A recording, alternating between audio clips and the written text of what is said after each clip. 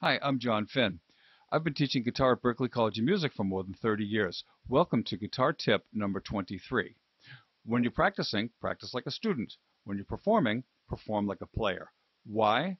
Because if you're focusing in on all the things that you're doing wrong when you're performing, then that's what's going to come across to your audience. And really, not very many people are interested in that. Most people that want to see you perform want to see you go up there and have fun. It makes sense. That's it. See ya.